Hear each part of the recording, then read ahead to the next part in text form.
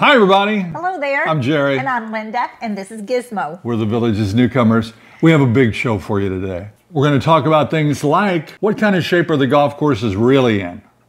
And how do you cope with that summer heat? Have we had significant power outages since we've been here? And with the intense storms, are you afraid of lightning? And do golf carts intimidate bicyclists on the roads? We're going to discuss these and lots more today, right here on Mailbag Monday.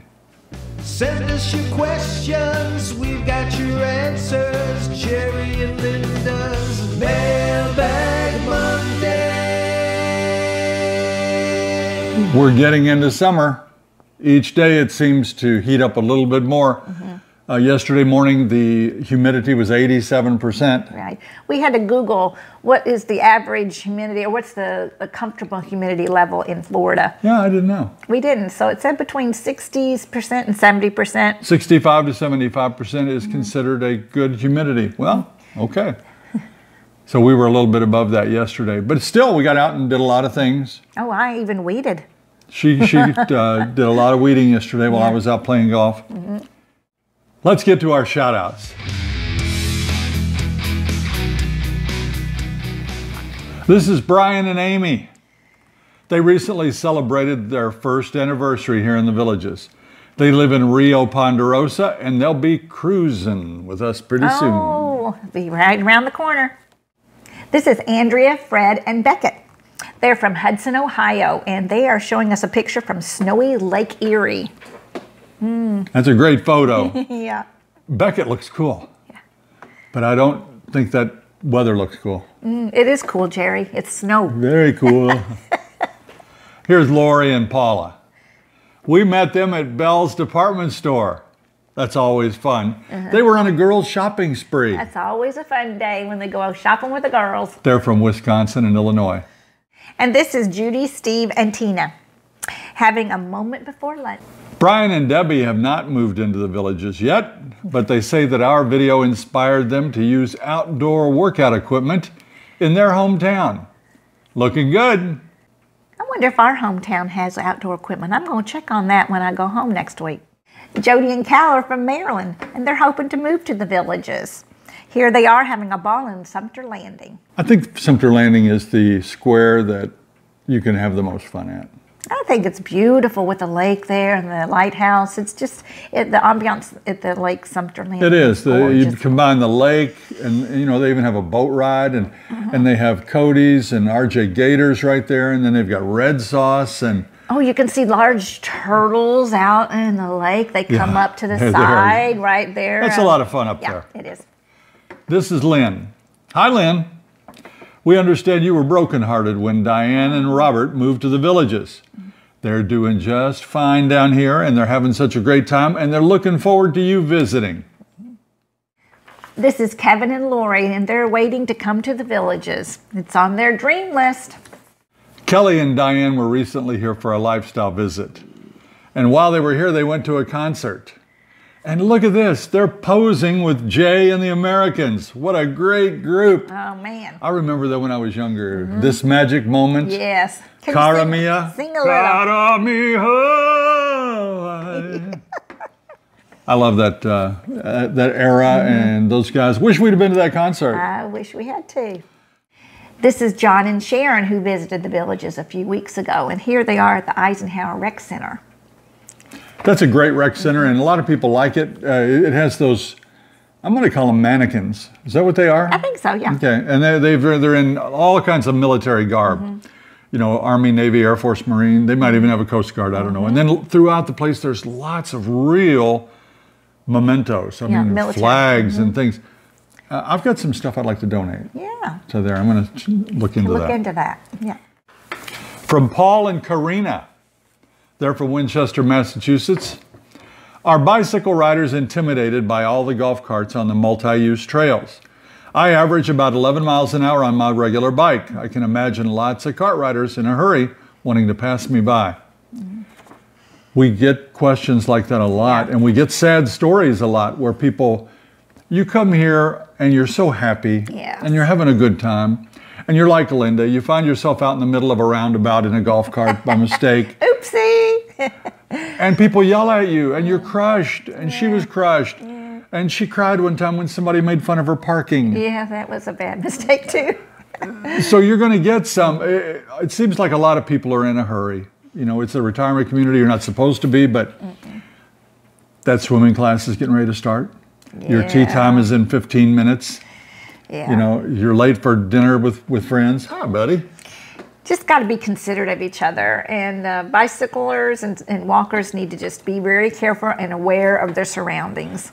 A bicycle must, in my opinion, have a rear view mirror. You should have a mirror. You've got to be able to see what's coming back there. Yes. And you need a bell. Anytime you're riding up and you've got walkers in front of you, ding, ding, ding, so they don't step in front of you, because that could end up badly for both people. Yeah. But you're right about the carts. They go 20, but let's face it, most of them go faster than 20. 23, 24, 25, and you're going 11. I'll tell you, that's a recipe for danger. What you want to do is, if you're in a split lane of the multimodal path, where it splits, it's much narrower. Right in the middle there. Don't let anybody try to pass you. Take up on that the whole split. road there. Take up the whole road. When you're on a wider area, hang over to the right and give them plenty of room to pass, which they will. And don't be discouraged when some jerk yells at you or makes a gesture. You know, it's going to happen everywhere, not just the villages. I mean, probably less here than it would anywhere else. But give them room and take your time and be safe. That's our advice. We had a letter from someone that uses a mobility scooter. I use a Class 3 mobility scooter. Will I be allowed to use it on the cart paths and trails? It has a maximum speed of 7 to 8 miles an hour. Great question. Take a look at this video. We got your question, and the very same day, we were coming back from a golf course, and this fellow was in front of us. And it looks like he's doing just great.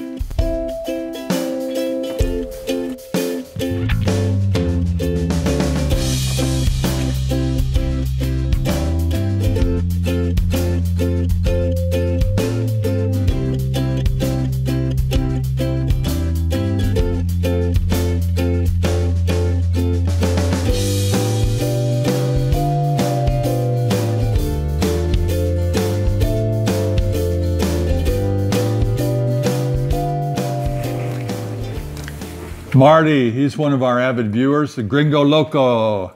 And he writes, what are the conditions of the many golf courses during the summer? After the heavy usage during snowbird season, do they take a long time to recover? It's a very astute question there, Marty. Yes. You're exactly right.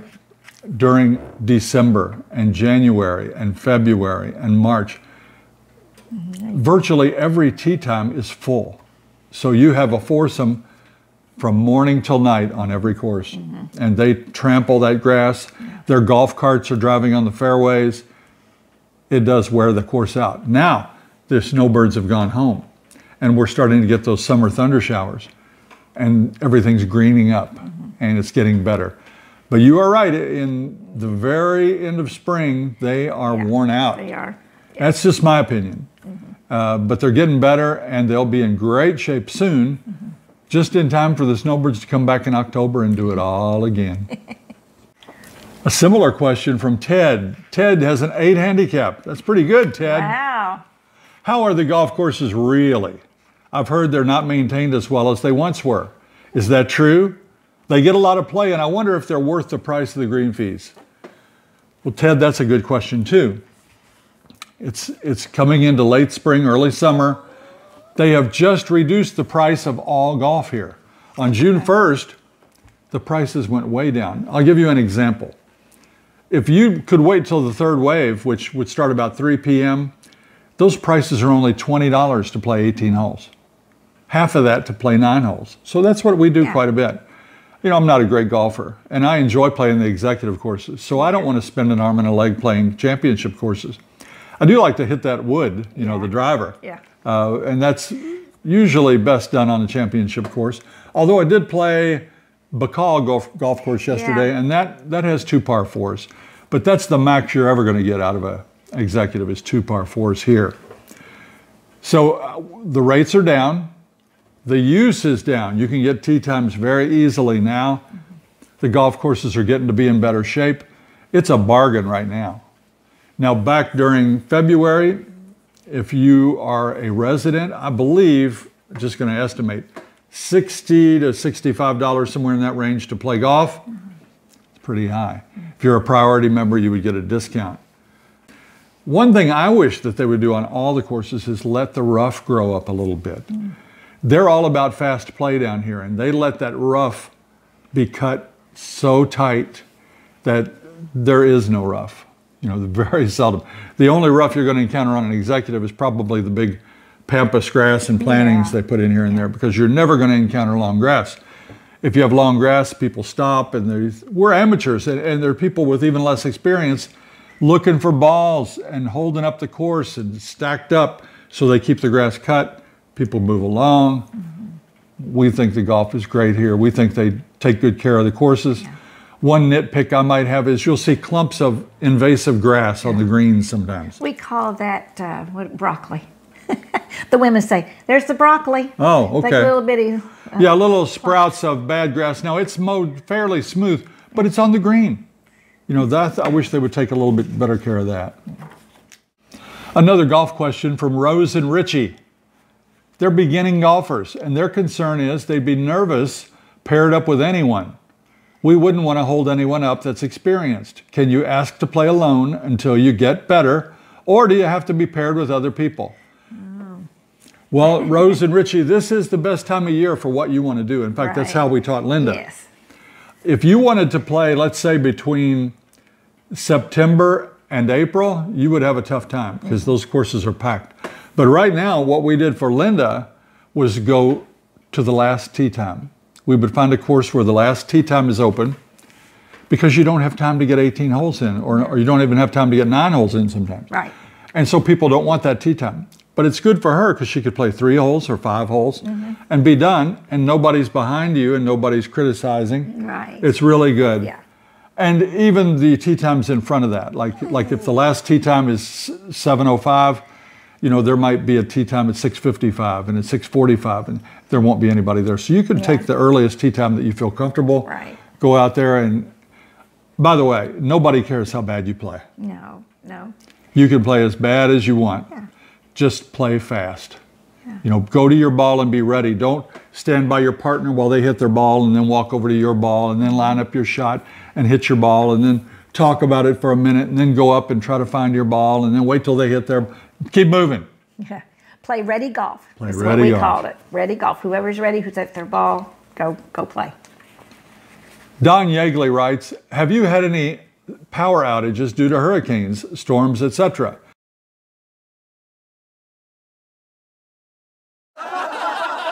If you have, what was the duration? Thank you. No, we have not had any power outages from storms. We've had some very temporary ones, like 15 minutes or 30 minutes, but nothing of any length. I mean, none we can even severely pinpoint. We've never had to break out a generator, or when we don't have a generator, we left it up north. Everything's underground here, the utilities. Now, the substations have towers. Right. And I think the couple of times that we had power outages was during high winds. I don't know what happened, but boy, if they had to go take care of it, they did it quickly. We feel very secure here. We get the question once in a while, should we go and splurge for a whole house generator? Well, you know, it's $15,000 maybe, and we've never used one, so it's up to you, but I wouldn't do it. This is from Christine. How much natural privacy can you put in your backyard to create a barrier? Basically building a fence with a bunch of plants and trees. Christine, that's a good question. Many times people would like to do this if you have neighbors close behind you. Some people with an outdoor patio will put shrubs, let them grow up, give them a little bit of privacy. Here you see between 2 rows of homes, quite a large area. That's one of the bigger ones. These folks on the right have planted for privacy, and the ones on the left have not. That back boundary, you know, your legal boundary, is the thing that's going to decide what you can do. If you have plenty of room between your house and that boundary where you can plant plants and they won't encroach on your sprinkler lines, you can probably do it. You have to get permission though. You have to take a site plan and just tell them what you want to plant. I want to plant podocarpus here, 5 of them, evenly spaced.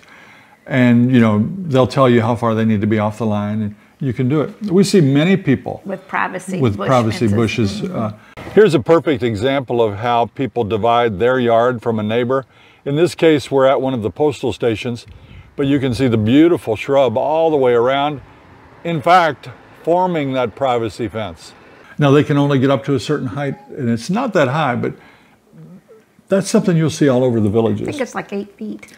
People create their own hedge or fence out of landscaping.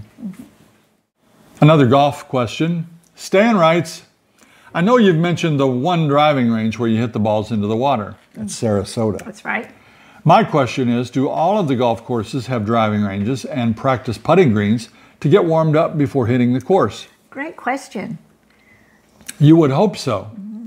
Now, driving ranges, there are only a few. I think there are 3 in the villages. I could be wrong on that. Yeah. Sarasota, Palmer Legends, and maybe Lopez. Yeah. Stan has a good question about golf. I know you've mentioned the one driving range where you hit balls into the water. My question is, do all the golf courses have driving ranges and practice putting greens to get warmed up before hitting the course? There are a few driving ranges.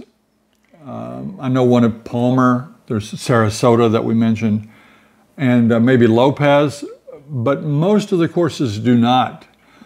Some of the country clubs will have a net though. Right. They'll have a little box with net where you can actually tee it up and hit your driver before you go out and play. So you can drive before you play at most of the country clubs, if not all.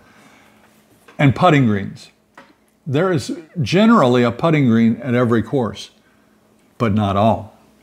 For example, Palmetto, one of our favorite executive courses, does not have a putting green. No. But most of the others do. And sometimes 2 courses like Bacall and Bogart will share one because they're right close together. And that happens like Escambia and Okeechobee. And, there are places to putt. Sometimes those putting greens are closed for maintenance, but usually you can do that. You'll learn once you get here which ones have a putting area and which ones don't and where you can go. For example, Sand Hill doesn't have a putting green, but its neighbor Turtle Mound does. And so you can putt at Turtle Mound and drive 1 minute to Sand Hill. Some of the country clubs have, like Bonifay, they had a pitching area too. Yeah. Yep. There, and also at Sarasota, there's a pitching place too, and even a sand trap at Sarasota. And Turtle Mound. I mean, you can chip, but they'll have a sign that says knee high and lower, so you can't practice your flop shots or your lobs, but you can chip on a lot of the putting greens. Yeah. Not all of them. And there's that not putting, but a sand trap at Sarasota, which is kind of fun. I need to get it over there and practice that. Sarasota's a practice facility. You'll have a chipping green, a putting green, a sand trap, and you can do all that. Kimberly asks, does the activity fee include the pitch and putt or the driving ranges at Sarasota Golf Center? Good question. Because when you're not here, you don't know. You don't know what's included. Right. Like I thought they had gyms with, that you could go in and use machines. When you don't, it's not included. So here, you're partially right. The putt and play, the pitch and putt, free. That's part of your amenity. It's not an activity fee, it's an amenity fee. All the driving ranges are free for you to use, but you have to rent your balls. You have to go put a token, get a small bucket of balls or a large bucket, and you can go and hit. So the driving ranges are not included, but the pitch and putt, the putt and play, they're all part of your regular golf. Steve, Robin, and Stella Rose write, we have a question. Are there any storm shelters or safe places to go if there's an imminent tornado? Good question. Now, we had David Casto here. He's the emergency director of Sumter County.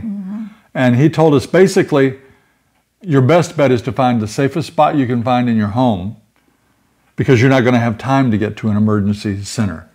There are some, like the Wildwood Community Center, I think has one. You look these up on your own, don't count on me. But we could never make it there if there's a tornado. Tornadoes are unpredictable, and they just, if you have a tornado warning, then you know one has been sighted, but you don't know where it is.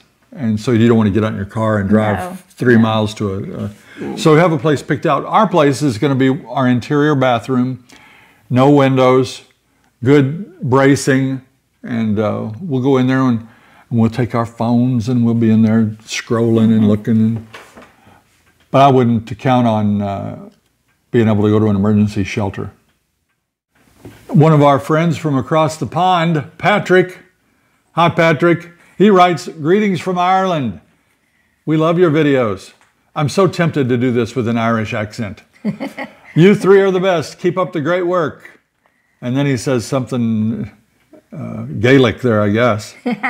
By the way, are there many from the outside of North America living in the villages? Well, if you watch our show, you know that Great Britain sends us quite a bunch. Yes, they do. And Australia and Canada, for sure. Yes. And we've known people from Puerto Rico and from, although it's America, Cuba. and from Cuba and South America, and probably a whole bunch more. But that's always really fun for us when we hear from people like you, Patrick. So thank you for watching and thank you for writing. Come on over.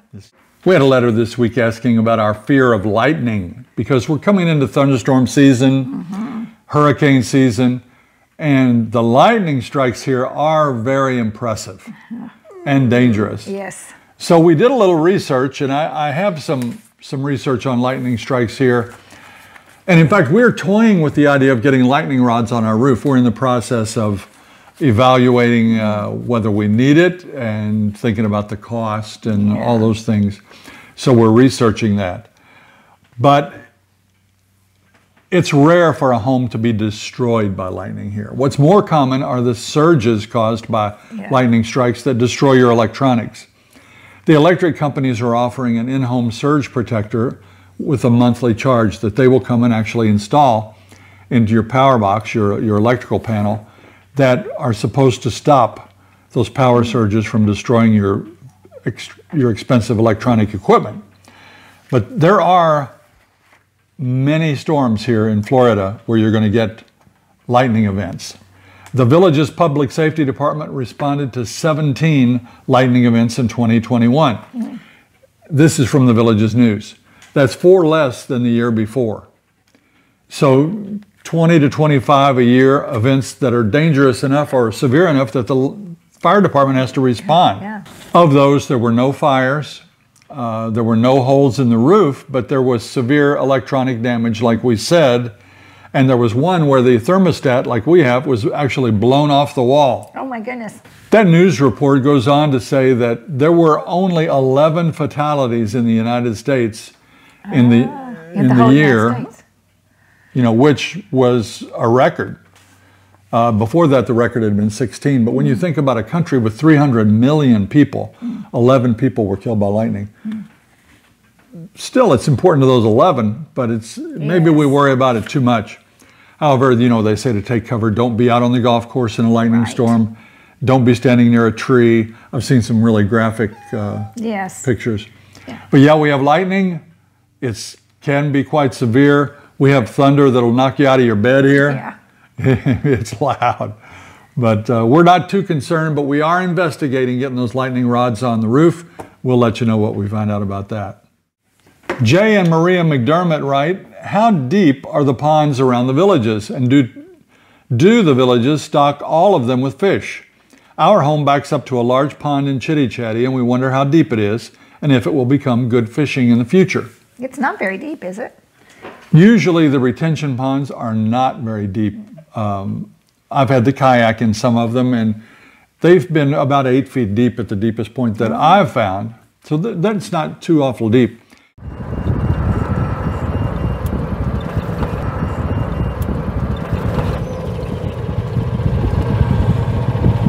This is one of the larger retention ponds in Charlotte. This one is stocked for fishing. It's not too deep. It has a flat bottom, very few features in one of these retention ponds. So it's not ideal for fishing as we know it up north. No big logs, no structure, but there are plenty of fish in there. I'd estimate the depth to be about 8 feet, and of course less as you get toward the edges.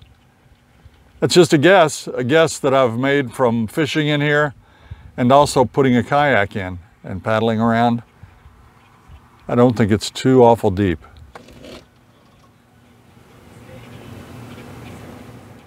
But yes, the village's fishing club is instrumental in building a fishery here, and so they do at times stock ponds. Yeah. Most of the ponds here cannot be fished though. None of the ponds in the golf courses can be fished. Lake Sumter cannot be fished. Ponds that are surrounded by homes cannot be fished. So you have to find a pond that has road frontage in the villages, and you can fish the road frontage. You can't encroach on anybody's property. No backyard. But you can do that. And I think that they have made attempts to stock most of those, although I'm not positive about that. What kind of fish can you catch in the village's ponds?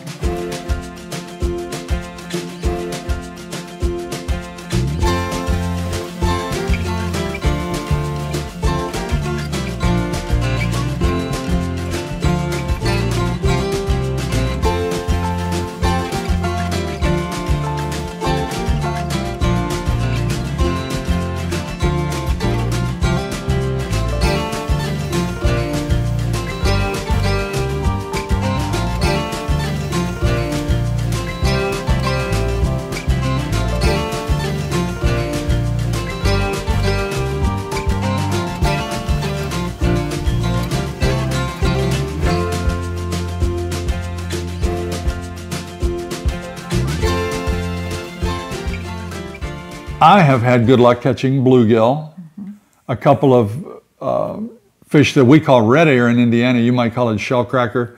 There are also a few crappie, Catfish. a lot of catfish. Of course, everybody's after the largemouth bass. Yeah. And we haven't gone bass fishing a whole lot because, frankly, fishing from the roadside is not great for bass fishing. I'd like to be able to get on a boat and motor around and do that. But there are fish. Some of the ponds are stocked, and you are welcome to fish them, but you do need a fishing license. If you're 65 or over, it's free. From Paula and Ed in Ohio, Florida is hot, super hot in the summer. How do you beat the heat when it's 90 degrees with high humidity? Isn't it miserable? Well, first off, there are a lot of hot states in the United States. Southern states are known for being hot, and yes, we do have to take care of that situation. We wear thinner clothes, we use a lot of sunscreen. Well, Jerry covers his arms so he doesn't get burned, but we take a lot of ice in our golf carts and water and to keep us cool, and even towels that are doused in water. I try to golf early in the mornings. What else, Jerry? Well, I mean, it's hot. Yeah. I tell people, it's hot. Yeah. Indiana has more 100-degree days than we do here. Yeah. That's unbelievable. But we will have a long stretch of hot days with high humidity. Right. Some days you walk out that front door, it smacks you in the face. That humidity is pretty bad. Yeah. We try to stay cool.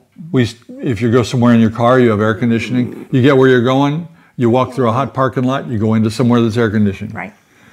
The golf cart. Anytime you're moving, put that front window down and feel that breeze. That's good. When you stop and you hit the ball, you're hot. When you get back in your golf cart and you roll, you're cool again. She has a beautiful Breeze Easy fan. Or is it Easy Breeze? I don't know. Breeze Easy, I'll say it. In her golf cart. You turn that on, it'll mess your hair It's up. above, and I just turn on the thing and it just shoots right in my face. Oh, it's lovely. But during 2 o'clock, 1 o'clock, 3 o'clock, summertime, kick back, you got a good air conditioner in your house, watch some TV, read a book, do your arts and crafts, Right, your genealogy. any of that, all the above. Go to the wood shop. Yeah. Go to the wood shop and create something. So there are things to do. You can find activities to keep you busy during the heat, but make no mistake, it gets hot. All right, partner, you have been a good boy as usual. You always are a good boy. You are good. Let's see what you have today.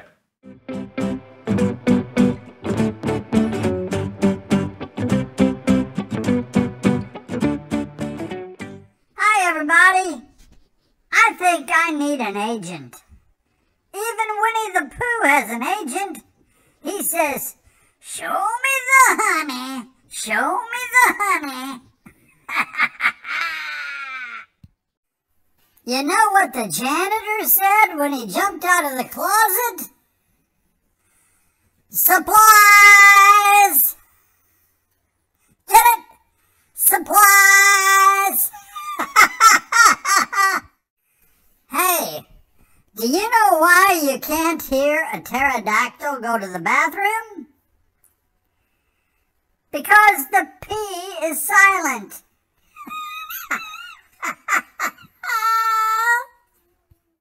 Well, you never let us down, buddy. That was good. You're a good boy. Yeah. That's going to do it for this week's edition of Mailbag Monday. Thanks to everybody that came along with us today. We hope you enjoyed it. Be sure and tune in on Thursday. I'm not sure what Thursday's show is going to be yet. I have 3 or 4 shows in the works. We'll have to see if any of them come out worth showing you. They will be. If you liked our video today, please press that like and subscribe button and share it with your friends. And if there's a little bell in the corner there, and if you hit that, it'll notify you of upcoming videos. Until next time. See you when you get here.